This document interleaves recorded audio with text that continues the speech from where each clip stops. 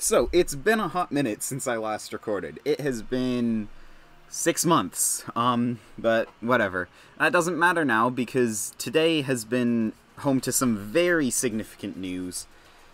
Canada's Wonderland has now officially stated their reopening policy as part of Phase 2 of the Ontario reopening plan. And today I am going to be going over what they posted on their blog talking about the reopening protocols, and then at the end I'm going to give some of my thoughts and opinions on it. So let's get started here. So right at the top of the blog it talks about the 6 main things that they want to happen at the park. So like a lot of parks, and like Wonderland last year and this year, reservations are required. You must reserve a slot in advance. July 5th and 6th is a pass holder preview day, and then July 7th is the official opening day for the general public. At least one member of the group, or if you're by yourself, you should have the park's mobile app, which you can get both on the Google Play Store and on the iOS App Store. Face coverings, like masks, are still required for any guests 2 years and older in areas unless they're otherwise designated. Like I know Laurent had some mask-free zones, and like when you're eating you don't need to, but for the most part when you're walking around the park and on the rides, face coverings are still required. Health screenings and temperature checks will also be required, most likely just at the front gate before you go into security.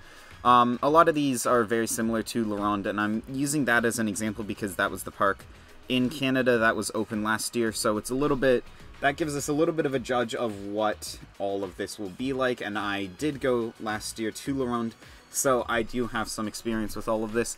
Hand sanitation stations will be added throughout the entire park, and if you, especially with the mobile app, if you turn on location services in it, that will help you even more.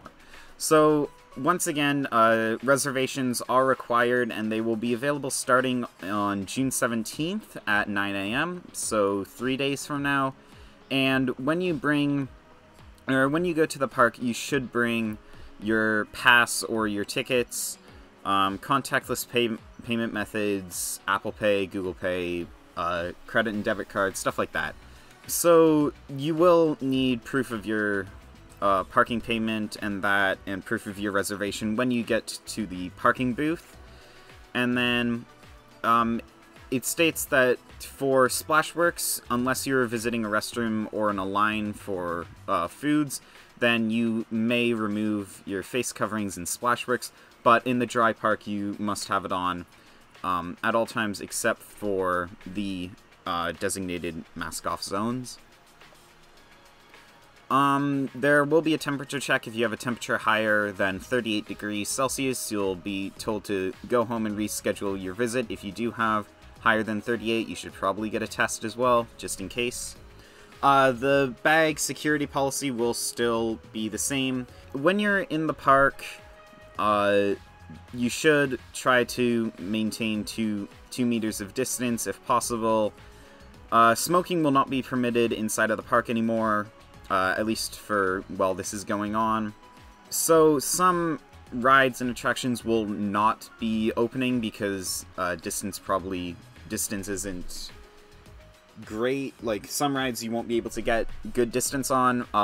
Reservation is also needed for Splashworks as well as the dry park, so you'll need a separate reservation if you do plan on going to the water park. And except for water rides, all rides will require you to have face coverings on them as well. The Canterbury Theatre, which is their indoor theater, that will be closed for the time, as well as some of the indoor merchandise locations will have also been closed. For dining, some of the tables have been removed. Indoor dining is not permitted, which means also, obviously, that the buffet will not be open. Everything, all of the stuff that they have is going to be disposable. There's going to be barriers between guests and workers, the plexiglass screens, basically.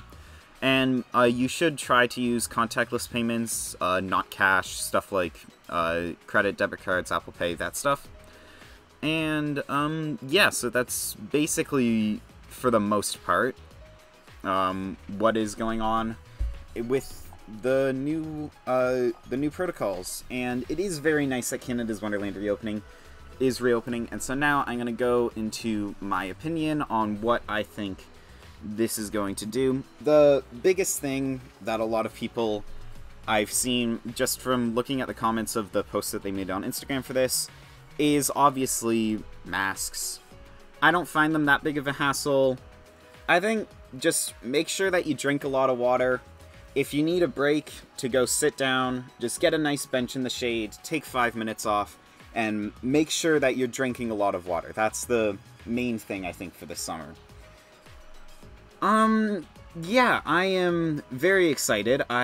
Chances are I will be returning for, if not July 5th, then at least July 6th, or sometime within the first week of opening, I will be going there. Expect a couple Canada's Wonderland videos in the future.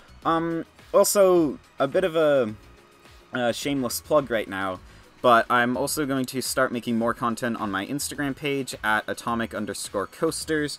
So if you want to go visit that, then that would be great. Other than that, my name is Atomic, and I will be signing out. Have a great rest of your day.